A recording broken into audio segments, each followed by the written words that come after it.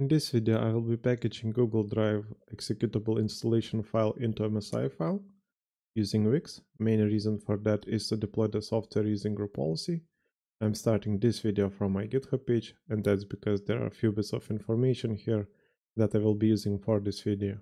And I will leave the URL in the description down below. Also, in the bottom of the page, you can find more of my videos that are related to this topic. For example, here you can find videos about installing any using WiX. And also I have a video about psexec. And that's because I will be installing the MSI file that we'll be creating using a system account. And that's to make sure that the installation is successful no matter what user I'm using to deploy the software. And now I will start this video by downloading Google Drive executable. And for that I will use the link that I have here. That brings us to the Google Drive download page. And if we scroll down a bit, we have a download now button. I'll click on it. Then I will go to my downloads folder. And here we can see our Google Drive setup executable installation file. And the next thing that we need is WiX configuration file. And for that, I will go back to my GitHub page where I have few configuration files. One of them is called Google Drive, and this is a complete WiX configuration file. You can check it out if you want to, but for this video, I will be using this one called template. So I will click on it and it brings us to this file. Then I will click on this button right here to download the configuration file. Now I will go to my downloads folder, and here we can see our WXS file. So I will right click it and rename it. And I will rename it to Google Drive and press enter. Then I will right click on the file and open it with Visual Studio Code.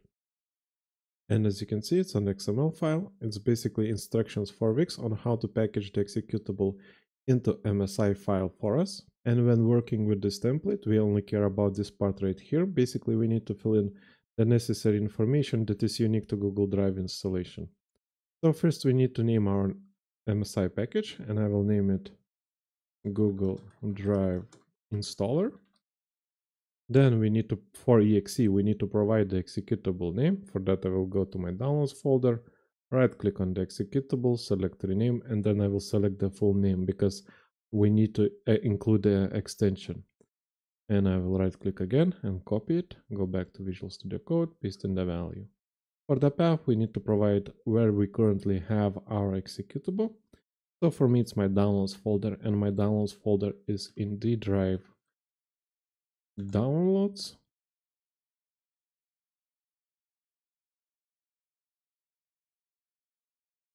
And then we need to provide the silent arguments.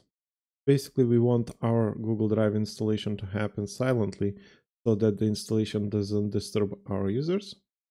And for that, I will go to my GitHub page once more. And here I have all the arguments that I want to use for this package. I will select it and then I will copy it, go back to Visual Studio Code and paste in the value right here. Then for the version, we need to provide a version for this MSI package.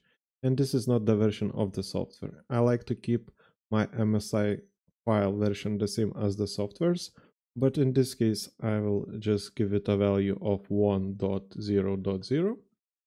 Then publisher is not that important, but it's a mandatory field. So I will give it a value of, let's do automation. And the last value that we need to provide is GUID. Basically, this will be the unique identifier for this package.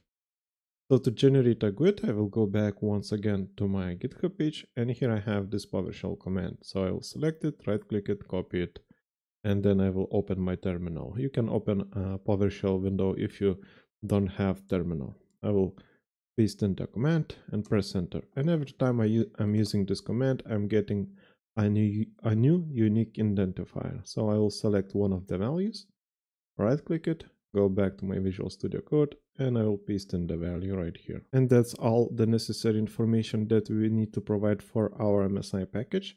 And now we can generate our MSI file.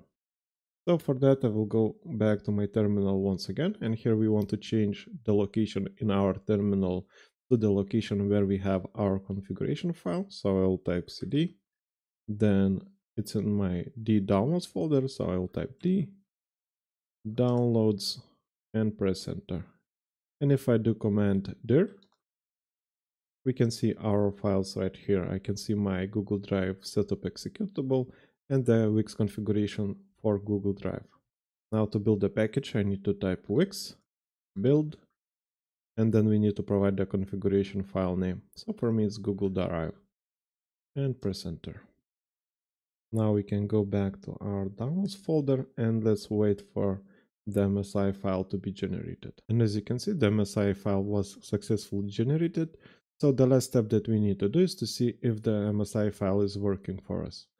So for that, I will right click on the MSI file, copy it, go to my VMware workstation where I have a virtual machine prepared for this video. And here I have this software folder, and I will paste in the MSI file that we created into this folder. In the same folder, I also have psexec executable, and that's, like I said, I will be using it to execute the installation under the system account.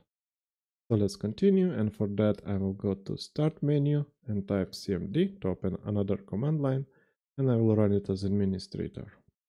Then in our command line, we want to change the location to the directory where we have our executables. So for that, I will click right here to copy the location, then go back to my command line and I will type cd, paste in the location and press enter. If I type dir, we can see our files right here. We can see our Google Drive MSI file and the psexec executable. Now let's, one more command is who am I. If I use that, it is saying that this command line is running under the admin user. And now let's switch from the admin user to the system account. And for that, I will use psexec. So I will type psexec executable name, -i for interactive, -s to launch the process under the system account.